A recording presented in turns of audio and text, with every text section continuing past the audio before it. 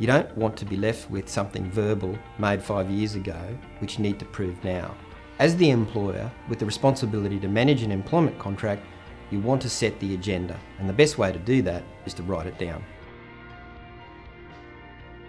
Because an employment contract is a legal animal, the law will imply certain things into it. Some of those you can control, some you can't. Those you can control, you need to pin down in the employment contract by writing them down.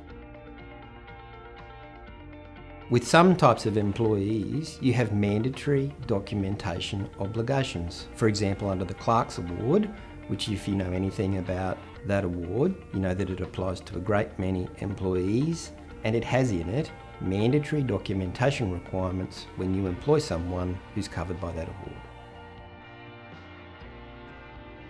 Number 4, apart from mandatory obligations that need you to do something in writing, there are other things you can do in your employment contract to meet your legal obligations.